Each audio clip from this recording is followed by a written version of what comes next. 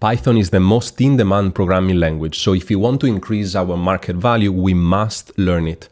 In this series, I will break down Python in the simplest, most practical way possible. So let's go. Part 10, Data Visualization with Matplotlib. So data visualization helps you see patterns and trends that might not be obvious in raw numbers. So creating charts and graphs make it easier to understand your data and communicate insights to others.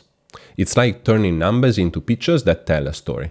With Matplotlib, you can create simple plots to visualize your data. For example, a line chart to show sales over time. You can do pt.plot and then open brackets df date, df sales. And this helps you quickly understand how things change over time and spot any trends. Bar charts are great for comparing different groups like sales by product. And so you can use plt.bar, open brackets df product, df sales to create a bar chart.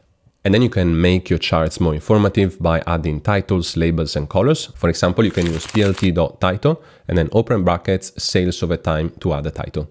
Let me know if you have any questions in the comments and make sure to follow me for the next part of this Python series. Also, comment course if you are interested to master Excel, SQL, Tableau, and Python in less than 60 days.